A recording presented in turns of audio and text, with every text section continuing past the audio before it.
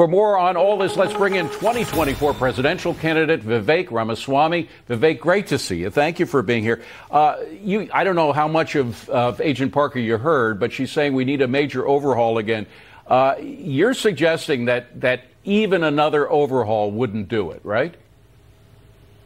Look, when an administrative bureaucracy becomes this corrupt, you cannot reform it. I think the right answer is you have to shut it down. And I don't think that's nearly as extreme as it may sound at first. You think about the local level, you have local prosecutors and you have local police. At the federal level, you have the DOJ and you have federal marshals, but you also have this intermediary institution sitting in between, that is the FBI. When you have an extra administrative agency, David, that is a formula for corruption. That is a cesspool for administrative rot. And now we've seen it, dating back from 1960, J. Edgar Hoover's FBI, spying on Martin Luther King, trying to pressure him into committing suicide. Now, years later, going after Donald Trump in the other direction.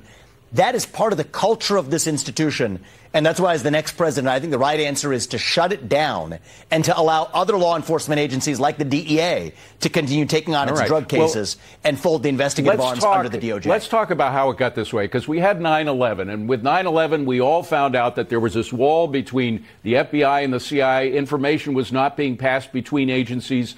They tore down that wall to give us better security. We created the FISA courts, but we just saw how the FBI was able to use the FISA courts to do political spying on their political enemies. So should we get rid of the FISA courts as well, another part of the Patriot Act? So, look, I'm actually in favor of rolling back the Patriot Act and its vestiges entirely. That's a slightly separate point from the bureaucracy point, is that I'm not saying that shutting down the FBI is a panacea. It is just a necessary step in part of reviving the lifeblood of a constitutional republic.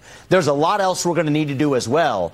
But I think if we're willing to take bold steps, we can restore a system of government with actually 3 branches of government rather than 4, this unconstitutional, unaccountable 4th branch. And the FBI is an emblem of what's wrong with that administrative police. But it is a dangerous place, and we still have threats from places like China. Iran may become nuclear soon. Do we have enough force and security to protect ourselves from those enemies outside of our country? Look, I think that it's really important to have federal law enforcement as well as actual national security protection. But I think that in many ways, we're failing to do that job well because of the politicized distractions. Think about the resources that were spent on this probe. I mean, that alone is an affront to a Republican and a Democrat alike, that this kinds of resources and attention of this bureau was spent on this hoax of an investigation.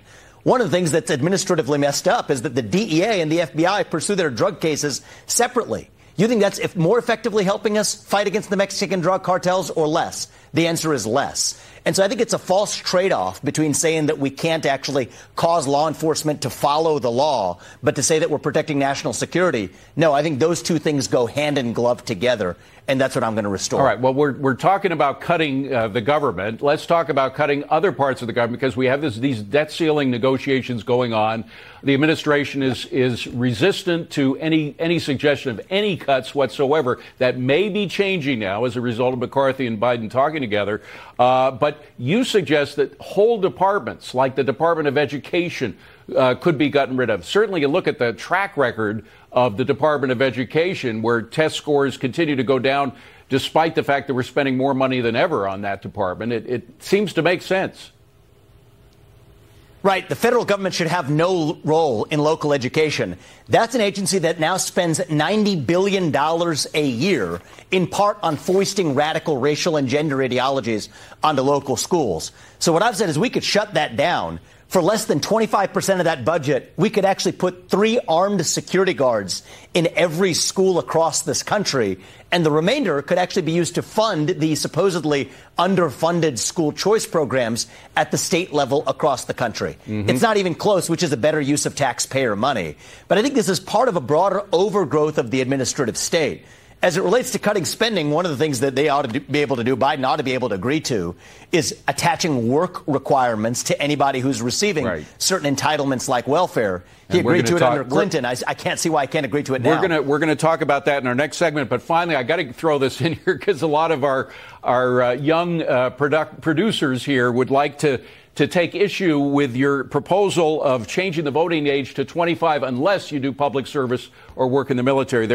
We had a guest on from Brigham Young on Fox News. I just want to play that for you and get your quick reaction. Roll tape. Sure. I truly believe that Americans, and especially Americans who are my age, should be more involved. But taking away the right to vote isn't the way that's going to get them more involved. I don't think magically by the time we turn 25, we're all of a sudden all-knowing and that we are ready to vote. The point of having a republic here in America is that every person who's involved in our society should have the right to vote. And whether or not they use it, well, that's on them. I think forcing people to try to join the military, you're not going to see these disenfranchised voters all of a sudden running to go join the military so they can vote. Vivek, you got 15 seconds for a rebuttal. So you don't want to join the military? Fine. Pass the same civics test that every immigrant has to pass in order to vote in this country. And I will stand by asking why it's a bad idea for an 18-year-old to know something about the Constitution before voting at a young age. And I think many young people actually are for this, but I'm glad we're having the debate. All right, Vivek, great to see you. Vivek Ramaswamy, safe travels on the campaign trail. Good to see you, my friend. Thank you. Well, parents